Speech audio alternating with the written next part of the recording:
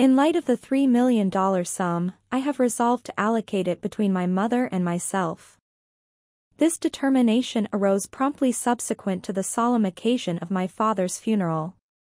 Jack, having perused the inheritance papers without solicitation, audaciously interjected to me, "Kelly," cautioning against excessive avarice. At long last, I shall be able to relinquish my occupational obligations. I must express gratitude to that aged gentleman of paternal relation.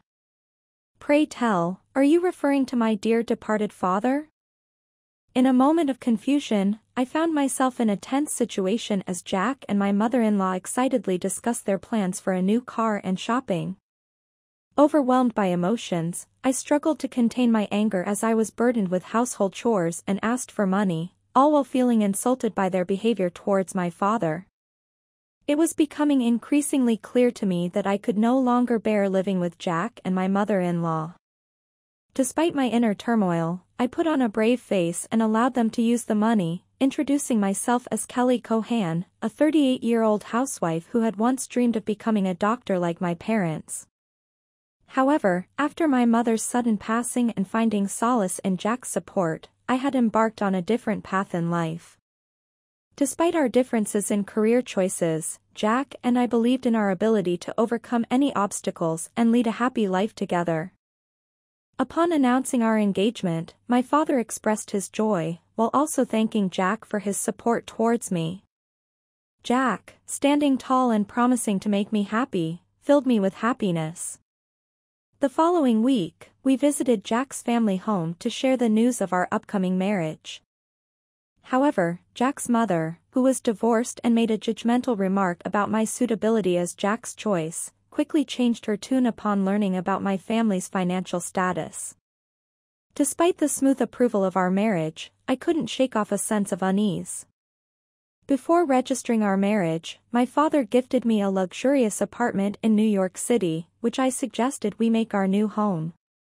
Jack happily agreed, and our married life began.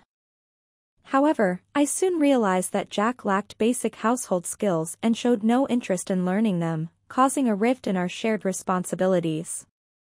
In the initial phase of our marriage, Jack's nonchalant demeanor only served to amplify my discontent.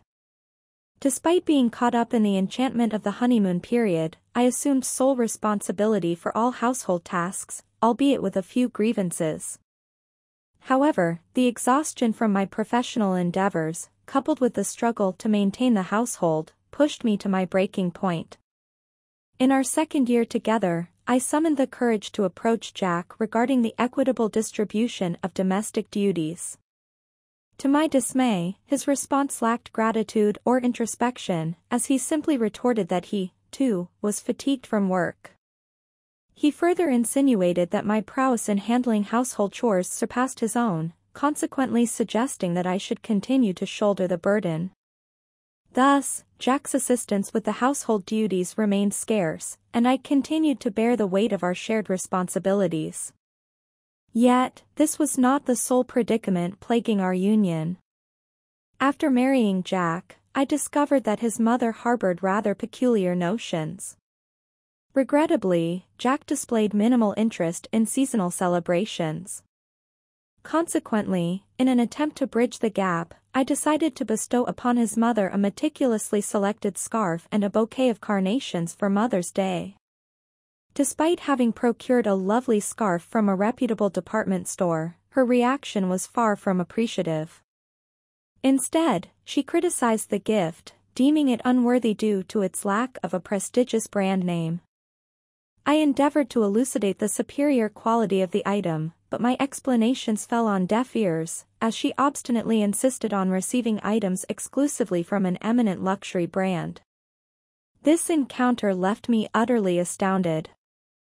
Upon Jack's return home, I mustered the courage to share my grievances. However, rather than offering solace, he dismissed my concerns as mere trivialities. It became apparent that he did not align with my perspective. Consequently, we acquiesced to his mother's incessant demands for financial assistance, a practice that persisted throughout the years of our matrimonial union. Jack, ever the dutiful son, would amiably comply, wearing a perpetual smile as he handed over the requested funds. Although gainfully employed, Jack's income remained meager and insufficient, rendering our daily existence a precarious balancing act. Desperation forced me to deplete our savings in order to alleviate the strain on our finances. Despite my mounting frustrations, I understood the profound significance of Jack's bond with his mother, who had provided unwavering support during my darkest hours. She was, after all, the progenitor of someone who held immense importance in my heart. Thus, armed with this conviction, I persevered. As our 8th year of matrimony unfolded, I shouldered the burden of all household responsibilities while continuing to provide for my mother-in-law's financial needs. It was during one such mundane routine that I received an unexpected call from my father, a figure I had not crossed paths with in quite some time. The tale he disclosed during our rare encounter left me dumbfounded. He unveiled his grim reality as a terminally ill patient, devoid of any remaining treatment options. Overwhelmed by this shocking revelation, I found myself at a loss for words.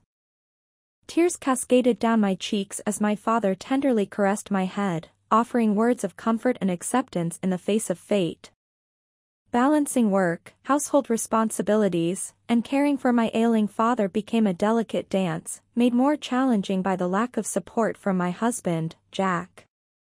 As I devoted myself to my father's care, Jack's indifference became more apparent, causing me to question the state of my marriage. In a moment of vulnerability, my father reassured me that my happiness should not be sacrificed for the sake of others. His passing brought a wave of sorrow and the realization that I must prioritize my own well-being moving forward. However, Jack displayed a complete lack of interest in my sorrow and offered no assistance with the necessary preparations. Nevertheless, I found myself too preoccupied with the somber arrangements for the funeral to truly take notice of Jack's indifference. The ceremony itself was attended by numerous friends and acquaintances, transforming it into a poignant farewell. Surprisingly, even Jack and his mother graced us with their presence on that solemn day. Following the funeral, I received a call from a lawyer regarding my father's inheritance. I promptly arranged a meeting with the legal representative, eager to hear the details of this unexpected news. Upon returning home, I laid out the documents bestowed upon me by the lawyer upon my desk, diligently poring over their contents. The weariness from the day's events eventually overwhelmed me, causing me to succumb to a brief slumber on the sofa. Upon awakening, I discerned the cheerful voices of Jack and his mother floating from a distance. Perplexed, I inquired as to their presence. Jack, sporting a radiant smile, approached me and exclaimed, "Well done, Kelly." Bewildered, I questioned the reason behind his congratulatory remark. To my astonishment, the information relayed to me was entirely novel and rather astounding. After accounting for taxes, including the onerous inheritance tax, my late father's estate amassed a staggering sum of over $3 million. It became apparent that he had not only garnered a substantial income as a physician but had also ventured into real estate investments, bequeathing this vast fortune solely to me, his beloved daughter. Wrapped in a mixture of surprise and gratitude, I found myself trembling at the daunting prospect of managing such a colossal amount of wealth. Nevertheless, I resolved to proceed with the intricate process of inheritance. Perplexed by his unexpected excitement, I observed the papers in Jack's possession, which happened to be the inheritance documents I had obtained from the lawyer. I was taken aback and irate that Jack had taken it upon himself to peruse the documents without my consent. I scolded him for his actions, but my mother-in-law seemed unfazed and even expressed delight at the prospect of a $3 million inheritance. I couldn't comprehend her sudden enthusiasm. Jack then took a more somber tone and revealed his decision to split the inheritance between himself and his mother. It was a moment that occurred shortly after his father's funeral, and I was taken aback by his audacity in assuming control over my rightful inheritance. Kelly, he said, do not let greed cloud your judgment. It was at that moment that I realized I could finally leave my job behind. I owe a certain gratitude to that elderly man, who happens to be my father. The slip of my tongue inadvertently revealed my thoughts. Nevertheless, let us proceed with the matter of inheriting his wealth and swiftly deposit it into our shared account. The sudden turn of events has left me bewildered. Meanwhile, Jack and my mother-in-law excitedly discussed purchasing a new car during their shopping spree. They would depart in the mornings, only to return with extravagant purchases they had indulged in. The 3-star restaurant we visited today did not live up to our expectations. It was rather lackluster for individuals of our sophistication, they conversed, as if they had become affluent celebrities. Meanwhile, they assigned all household chores to me, treating me as if I were their personal maid. Jack seemed to believe that my father's inheritance would arrive imminently. Consequently, he carelessly withdrew funds from our joint account, causing my savings of $100,000 to rapidly dwindle. When I voiced my concerns about their excessive spending, Jack simply laughed it off. Why worry when $3 million is on its way? This kind of expenditure is inconsequential, he asserted. I cautioned him, stating that I had already put an end to it, but Jack completely disregarded my words. A month later, Jack and my mother-in-law abruptly departed for a trip to Hawaii, leaving me behind without an invitation. Alone at home, I pondered my next move for about a week. As I luxuriated in the comfort of my dwelling, a thunderous knock on the door startled me. Curiosity consumed me as I peered at the intercom monitor, revealing the unmistakable figures of Jack and my mother-in-law adorned in vibrant aloha shirts. Composed yet seething with anger, I inquired, "What is your purpose here?" Jack's voice erupted in frustration, demanding an explanation for the door's obstinacy. With unwavering conviction, I calmly replied through the intercom, "I have taken the liberty of altering the locks, hence the door's resistance." Bewildered, they questioned my motives, to which I proposed a civilized discourse at a nearby cafe. "Please proceed, and I shall join you shortly," I suggested. Jack and his mother, after futilely venting their ire at the entrance, eventually conceded and made their way to the cafe. Only when I confirmed their departure did I embark on my own journey to join them at the designated meeting spot. Jack and his mother, who had arrived earlier, were waiting in a state of fury. Jack demanded the new keys to the house, but I calmly handed them a divorce petition instead.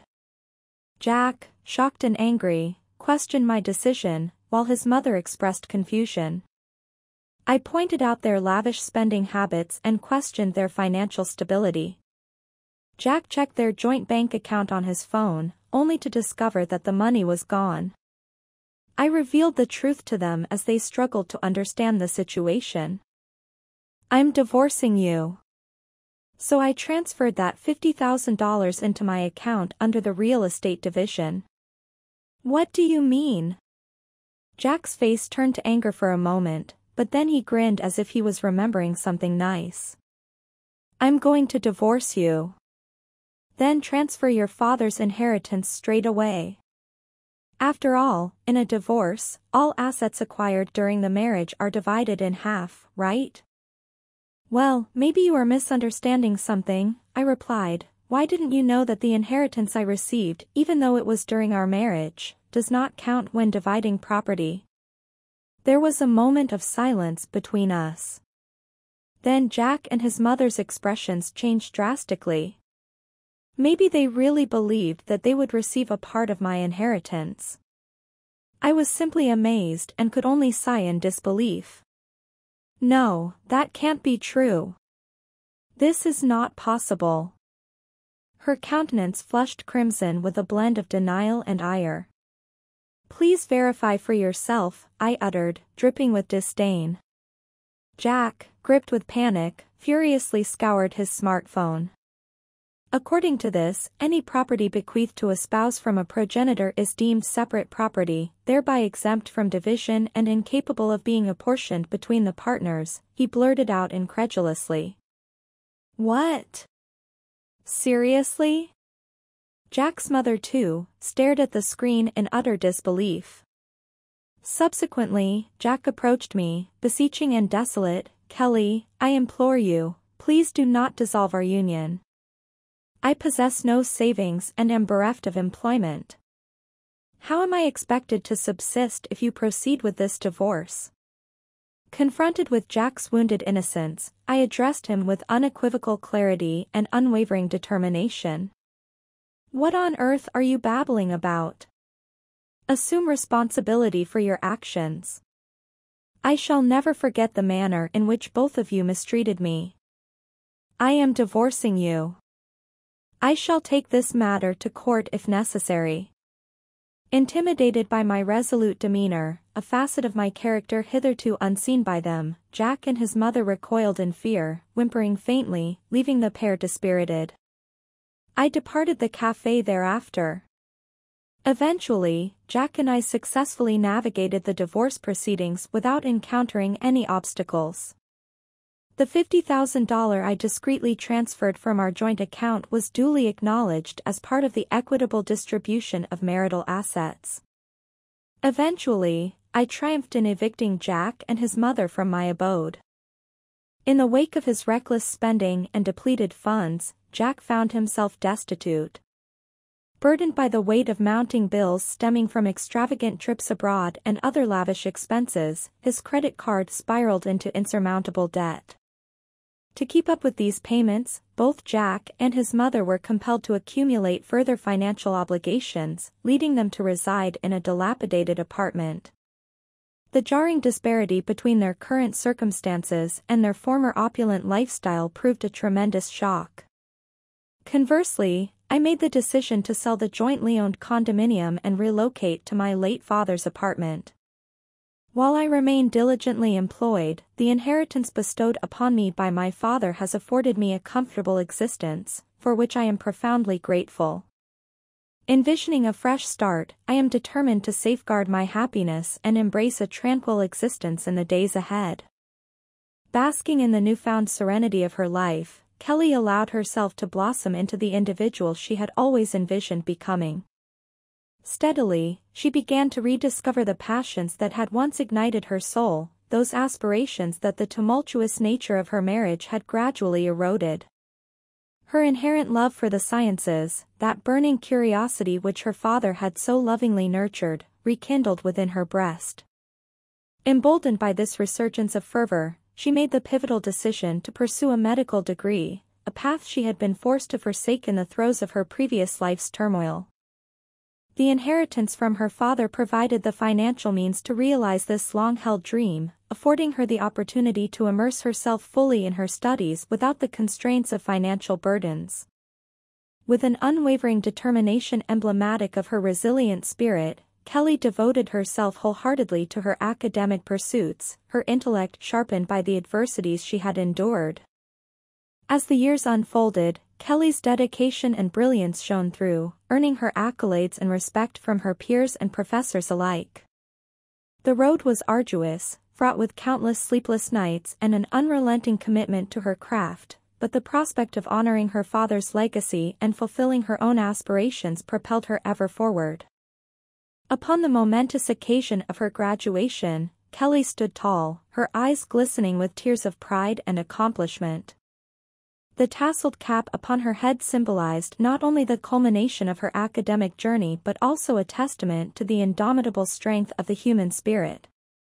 As she strode across the stage, diploma in hand, the echoes of her father's unwavering belief in her resonated within her heart, buoying her spirits. With her newfound credentials, Kelly embarked upon a career in medicine, her passion ignited by a profound desire to alleviate the suffering of others. She dedicated herself to her patients, imbuing each interaction with a level of empathy and compassion born of her own tribulations. In the eyes of those she treated, she saw not merely physical ailments but rather the complex tapestry of human experience, woven from threads of joy, sorrow, and resilience. In the quiet moments between consultations, Kelly would often reflect upon the winding path that had led her to this juncture, a journey paved with both triumph and heartache. The memory of Jack and his mother, once a source of anguish, now served as a poignant reminder of the growth and self-discovery that can blossom from the depths of adversity. As the years elapsed, whispers of Jack's plight trickled through the grapevine, painting a picture of a man whose fortunes had plummeted in the wake of his callous pursuit of wealth. Kelly learned that the lavish lifestyle he had once coveted proved to be a mere facade, crumbling under the weight of its own excess. In the end, Jack found himself destitute, a cautionary tale of the perils of greed and the transient nature of material possessions.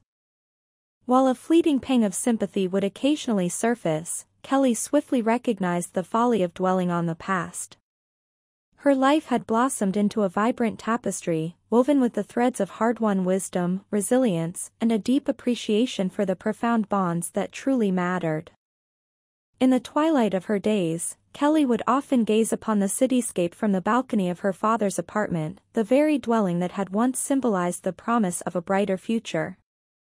As the golden hues of the setting sun danced across the horizon, she would allow her mind to wander, retracing the footsteps that had led her to this point of profound contentment. It was in these moments of tranquil reflection that she would offer a silent prayer of gratitude, not only for the fortitude that had guided her through the tempests of life but also for the unwavering love of her father, whose legacy had served as her lodestar, illuminating the path to personal fulfillment and inner peace. As the years rolled by, Kelly's career as a physician flourished, her reputation for compassionate care and medical expertise preceding her. She found immense fulfillment in her work, deriving profound satisfaction from each life she touched, each ailment she helped alleviate. Yet, amid the hustle and bustle of her professional endeavors, a yearning for something more began to stir within her soul. It was on a crisp autumn evening, as she gazed wistfully out of her office window, that the profound realization dawned upon her: the inheritance her father had bequeathed her was not merely a financial endowment but a sacred trust, a responsibility to pay forward the generosity and wisdom that had shaped her life. Invigorated by this newfound purpose, Kelly established a charitable foundation in her father's name, dedicated to providing educational opportunities and healthcare access to underprivileged communities. She poured her heart and soul into this endeavor, meticulously overseeing every aspect of its operations, from fundraising initiatives to the implementation of outreach programs. As word of her philanthropic endeavors spread, Kelly's foundation garnered widespread support and recognition. Prominent figures from diverse walks of life rallied behind her cause, inspired by her unwavering commitment to bettering the lives of those in need. With each passing year, the foundation's impact grew, reaching ever more communities and touching countless lives. Yet, amid the whirlwind of her professional and charitable pursuits, Kelly found herself longing for a deeper connection, a bond that would fill the void left by the absence of a family of her own. It was in this season of her life that she crossed paths with a kindred spirit, a man whose gentle nature and unwavering integrity resonated profoundly with her own values. Their courtship blossomed into a love story for the ages, a union founded upon mutual respect, trust, and an unshakable commitment to one another. In the warmth of his embrace, Kelly found solace and rejuvenation, a sanctuary from the chaos of the world beyond.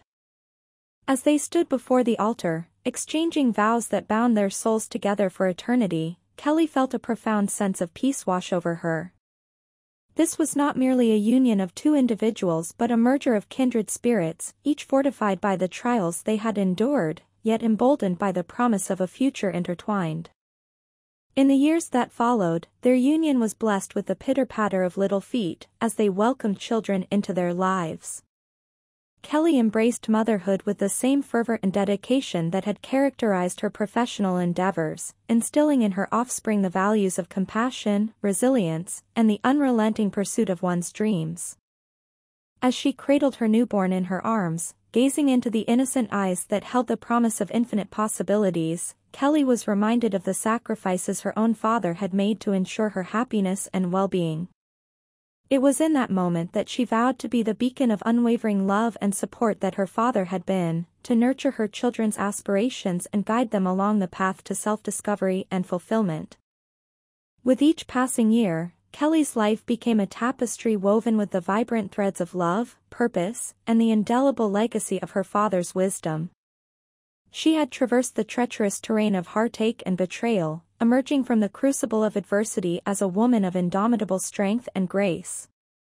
In the twilight of her days, as she gathered her grandchildren around her, regaling them with tales of her life's journey, Kelly would often reflect upon the profound lessons she had learned. She understood that true wealth extended far beyond the confines of material possessions, transcending the fleeting allure of luxury and indulgence. The true richness of life, she imparted to her enraptured audience, lay in the bonds of love that bind us, the pursuit of purpose that ignites our souls, and the resilience to weather the storms that inevitably arise. It was these virtues, these beacons of wisdom, that she hoped to impart to her descendants, ensuring that the legacy of her father's grace and generosity would echo through the generations to come. As the sun dipped below the horizon, painting the sky with a kaleidoscope of hues, Kelly would gaze out upon the world with a serene smile, secure in the knowledge that her life had been a symphony of triumphs and tribulations, each note contributing to the masterpiece that was her journey.